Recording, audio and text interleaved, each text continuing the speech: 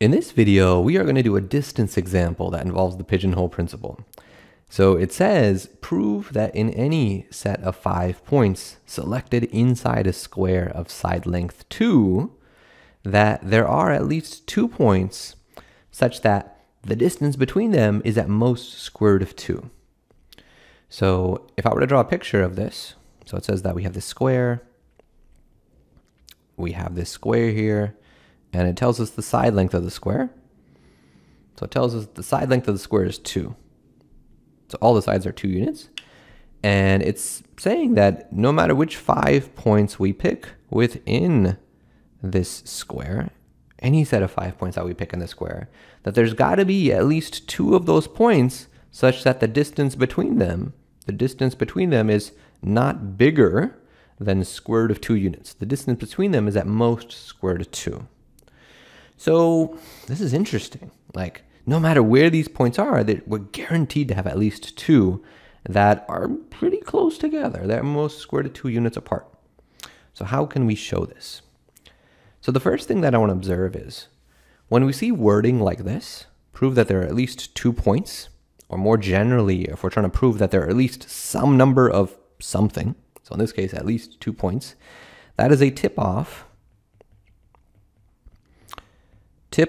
for the pigeonhole principle.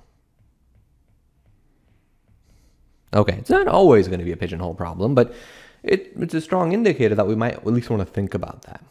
Okay, so if I'm going to prove this with the pigeonhole principle, I'll need to identify what the pigeons are and what the holes are.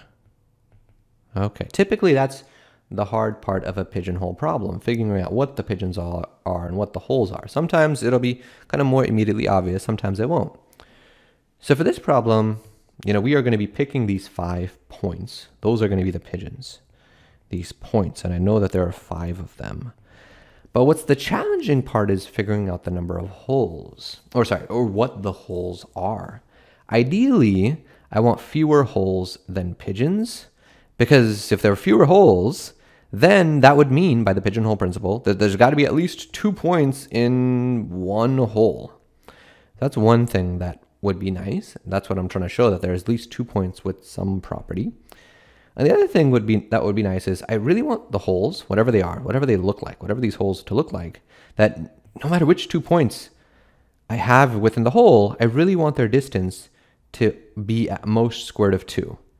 If that was the case, no matter which 2 points I picked, that the distance between them was definitely at most square root of 2, we'd be done from there. So from here, I want to give you a chance to think about it, because finding the holes, that's the heart of the problem. That's the challenging part. So pause the video for 3 minutes to try that. 4, 3, 2, 1, pause it and try it. Okay, so hopefully you did that. Hopefully you really paused it to think about it. If you didn't yet, I would really encourage you to do that. Okay, so let's talk about it. So what should these holes be? So let me just erase these points that I have in my square. So here's what I'm going to do. I'm going to split up my square into some smaller squares. I'm going to cut it in half vertically like this. I'm also going to, let me draw that a little better, cut it in half vertically like this. And I'm going to cut it in half horizontally like that. So overall, I cut it into quarters, where now this is a side length 1, that's 1 as well. And even vertically, this is 1, and this is 1. So the holes are going to be these subsquares. And each of these subsquares are 1 by 1, and there are 4 of them. So because I have more points than holes, by pigeonhole principle, I will say by pH, there are at least 2 points in the same hole, in the same 1 by 1 subsquare.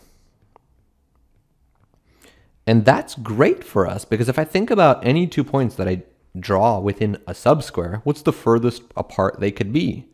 The furthest they could be is if they were at opposite corners. If they were opposite corners like this. Okay, because then if I draw the distance between them, and I notice I got a right triangle, well, if I do some Pythagorean theorem, the length of this hypotenuse is square root of 2. And that's what I'm trying to show, that that's kind of the biggest the distance would be.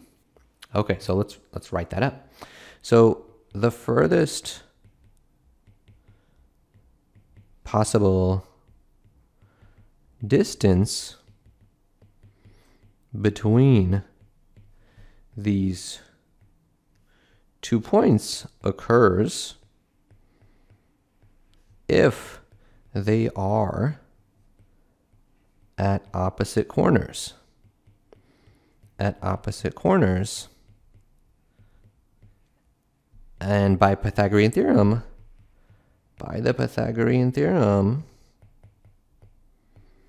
this would be, if I call this hypotenuse d, I would get 1 squared plus 1 squared equals d squared. So that gives me that d would be equal to square root of 2. And that's exactly what I wanted to show, that distance would be at most square root of 2. Okay. So I'm just going to write, this is what we wanted. This is what we wanted to show. We've now shown that there are at least 2 points that are in the same subsquare. And if they're in the same subsquare, the distance between them could be is square root of 2. So this is what we wanted. So here's my symbol for we are done with the proof.